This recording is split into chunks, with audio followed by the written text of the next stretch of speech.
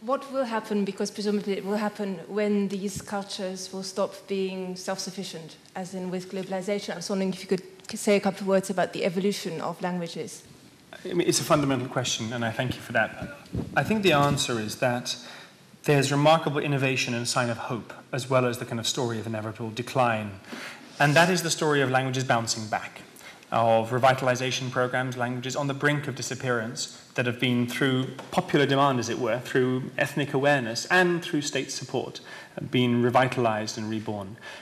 We spoke about Welsh earlier today, but there are other examples as well. What you need, I think, is resources coming from the top down. Doesn't always mean money, but it can mean that.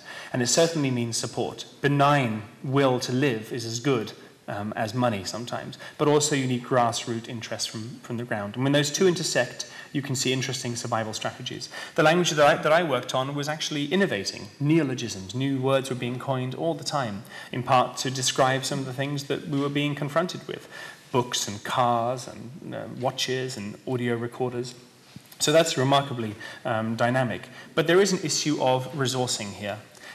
The American government has just announced that it's cutting the Fulbright doctoral Hayes program. So the Fulbright program, as many people know it, has been cut. The whole Fulbright program costs the same as 4 US missiles, right, to be used in Libya.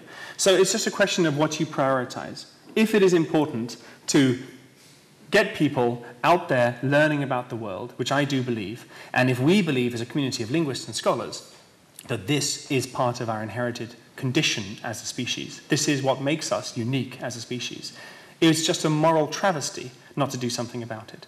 So as Nick mentioned earlier, documentation has to be part of it, dissemination at the end, but in the middle you've got this kind of interesting question of protection, and I think we're at that time right now. We have to do something.